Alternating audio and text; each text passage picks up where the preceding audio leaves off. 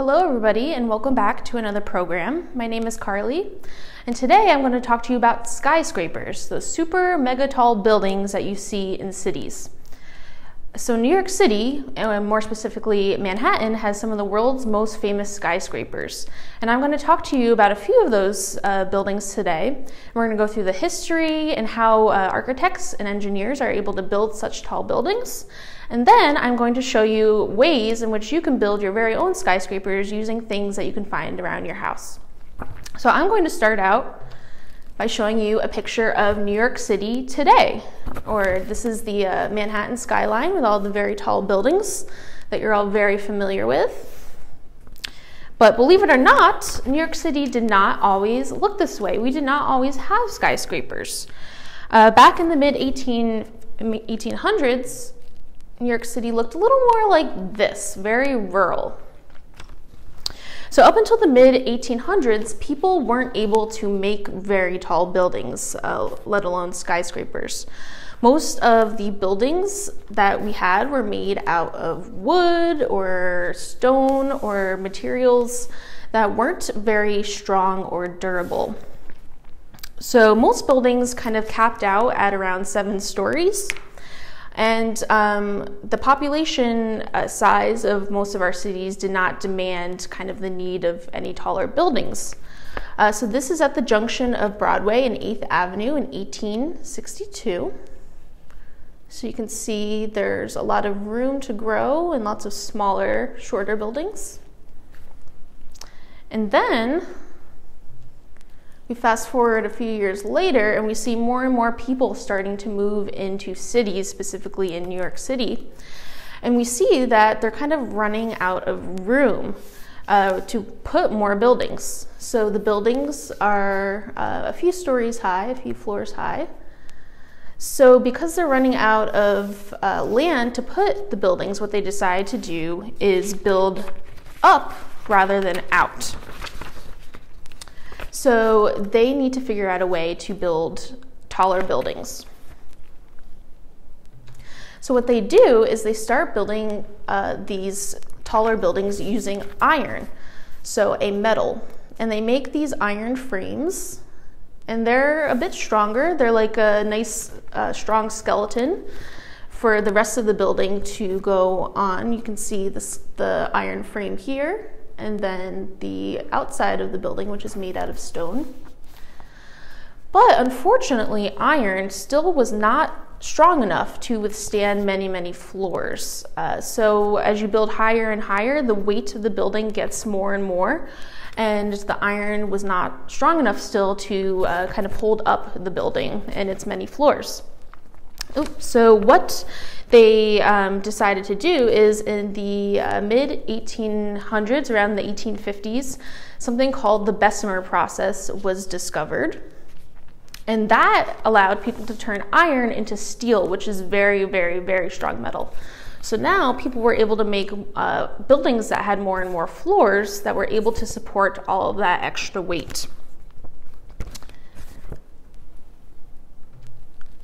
And these metal beams made out of steel were put together using metal rivets, which are these circular objects right there, and metal screws and bolts, which is in this picture right here.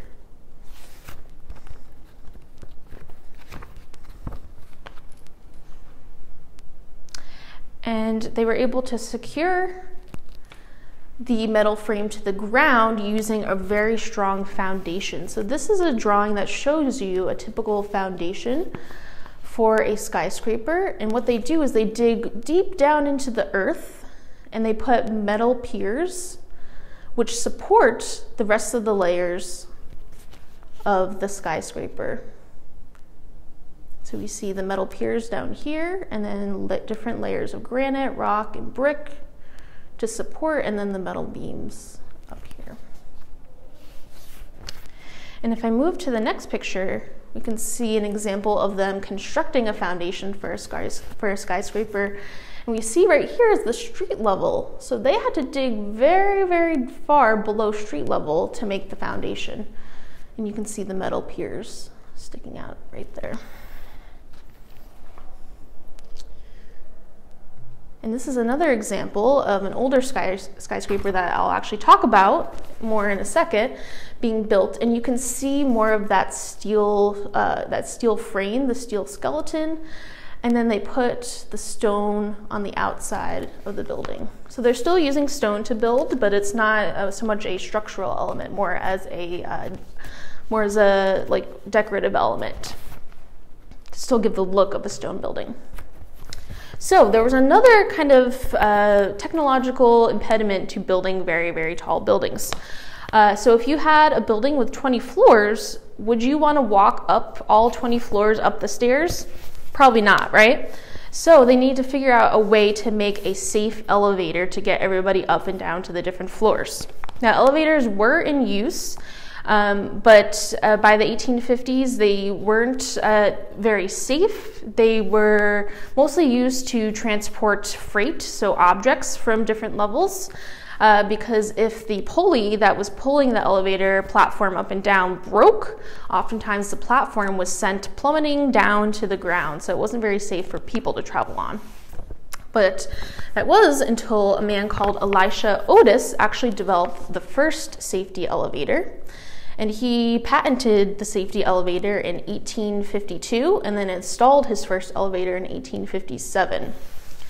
And this elevator had a braking system that kept the elevator platform from crashing down if the cable snapped. So I have an example of that here. So we see a man on the platform, and we see the cable up here that was pulling it up and down has snapped, but that triggered the braking system. So the braking system basically caught on these metal teeth right here and caught the platform from falling down.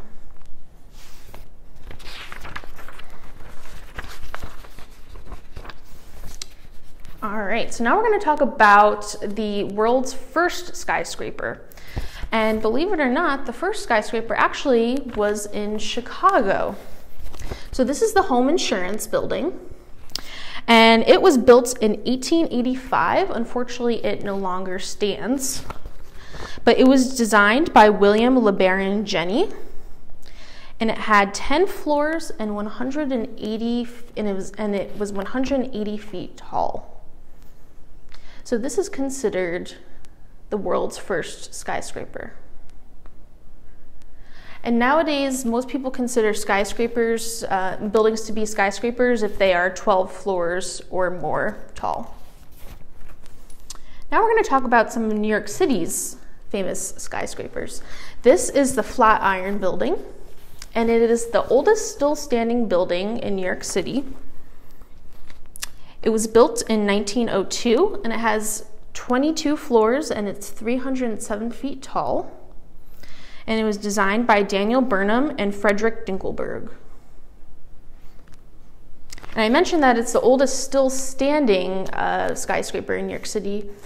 The oldest skyscraper, the first skyscraper that was built in New York City, was called the Tower Building. It unfortunately no longer stands, but I have a picture of it right here. And it stood from 1889 to 1913. And it was 11 floors tall and 128 feet tall. And it was located at number 50 on Broadway. But unfortunately, that one no longer stands. But I just wanted to show you, going back to the Flatiron Building, the unique shape. So it was actually built in a wedge shaped, so you can see right here, to fit in the intersection of Broadway and Fifth Avenue. And I have a picture to the left which shows a building that's actually at the end of the building where it curves to make the wedge shape.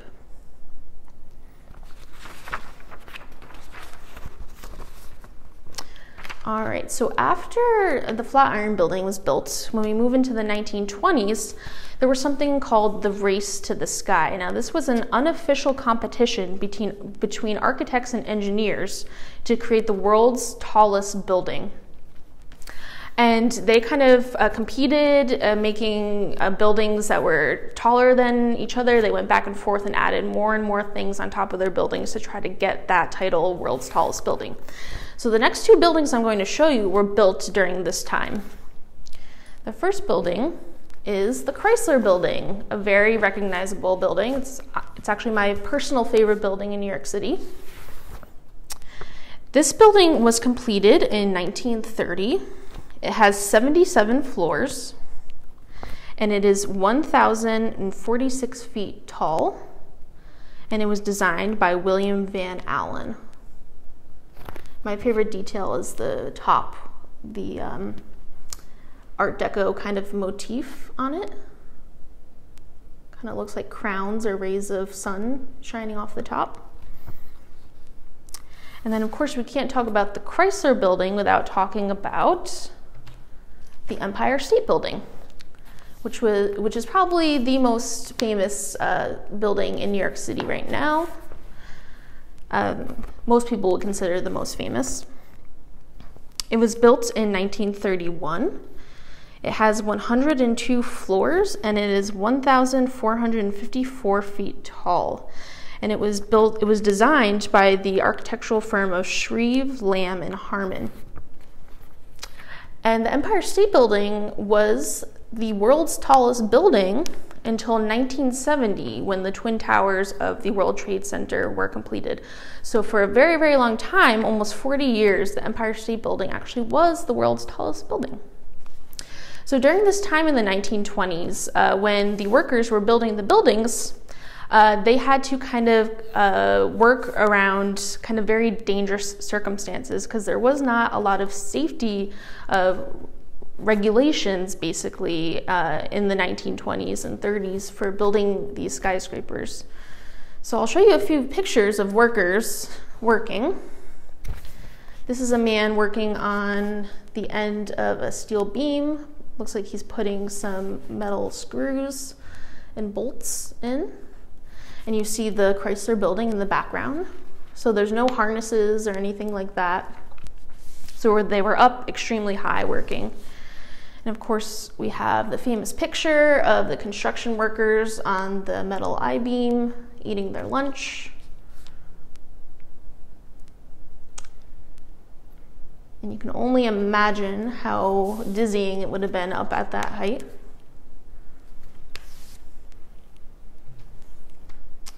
And then we have some other workers working. We have kind of a platform right here that they're standing on to get to the outside of some beams.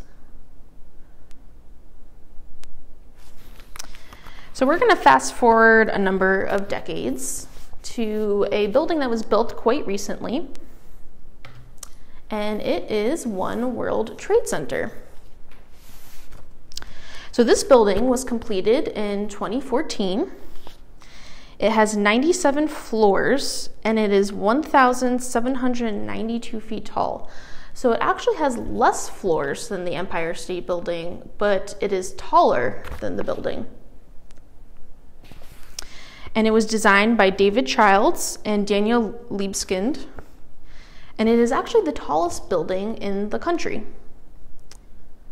And it is 6th tallest in the world. All right, so now that we've learned a little bit about skyscrapers and how they're built, I'm going to show you a few different ways that you can actually challenge yourself and build your very own skyscraper at home. I do have a question. Sure. Obviously, we use more safety equipment today, but are the construction techniques the same? Do you know that? That is a very good question. I don't know the answer off the top of my head. But I can definitely look into it a little more and see what kind of techniques they use today. I'm sure they might use a little bit different techniques or different materials, and I can get back to you on that one.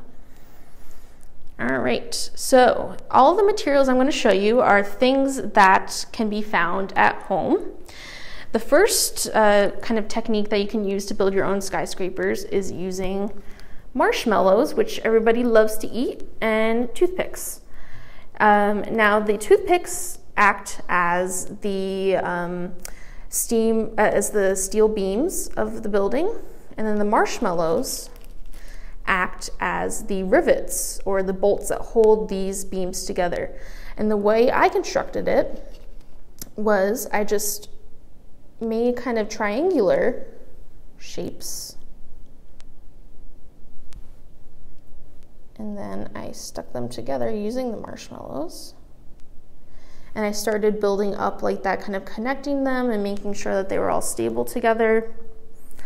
And I mimicked the foundations of skyscrapers by taping my building to the plate so that it was nice and stable and secure so it won't topple over quite as easily. Another technique that you could use is using popsicle sticks for your beams, which is, I gave an example here. And then I used pipe cleaners to kind of tie them together. I just wrapped them around, made sure it was secure. It's pretty secure. And those act as the beams and the rivets and bolts. And then my final example are straws and tape, which are pretty simple. What I did is I cut my straws about in half, like this. And then I took some tape and cut it up into strips. And then I would cross them like this, hold it together with your thumb, and then just tape the ends and just wrap the tape around. It's not the prettiest, but it does the job. And it's pretty secure. So I would just tape them together like that and then tape them together to make kind of a cube shape. And then I taped them on top of each other like this. And if you really want to challenge yourself to make a skyscraper, what you can do is limit the amount of supplies you use. So you can only limit yourself to maybe like a foot of tape that you use to build your whole skyscraper. And if you want to take it even further, you can make the outside of the building as well.